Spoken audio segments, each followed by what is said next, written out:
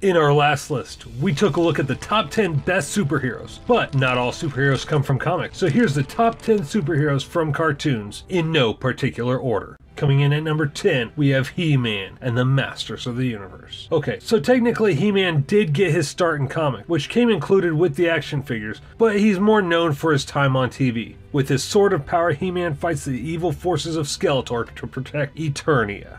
At number 9, we have the Thundercats. Over the course of 130 episodes, which many shows don't even make it halfway to today, Lion-O and his group of cat-like warriors fought the immortal, demonic wizard Mum-Ra. Right now at number 8, we have Mummies Alive. Mummies Alive follows a group of 4 mummies who've awakened in the modern age after 3,500 years to protect their reincarnated pharaoh, Prince Rapses, who's now taken on the life of Presley Carnovan, a 12-year-old boy, against the evil of the pharaoh's advisor, the evil Scarab.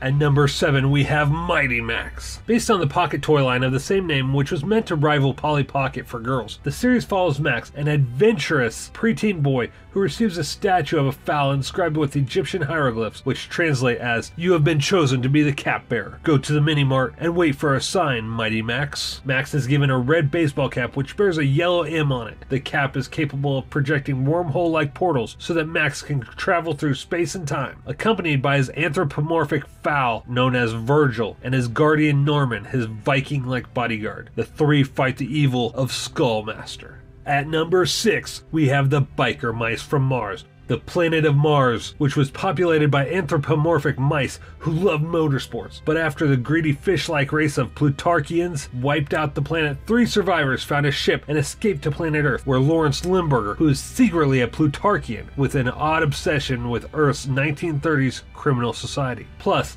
I mean, come on, one of the biker mice by the name of Vinny is played by the hero of Sharknado himself, Ian Ziering. What's not to love about that? We're at the halfway point with number 5, Disney's Gargoyles. Over 3 seasons, the series followed a group of creatures that were recently freed from a magical curse of 10,000-year-old stone sleep. With the help of Detective Eliza Mazza, Goliath and his tribe defend the city of New York against billionaire David Xanatos and other evil forces. Right now at number 4, we have Captain Planet. Taking pollution down to zero, Captain Planet and the Planeteers followed the adventures of the popular environmental superhero group. 5 teenagers given magic reins by Gaia, the spirit of the earth, and when their powers combine, they summon Captain Planet.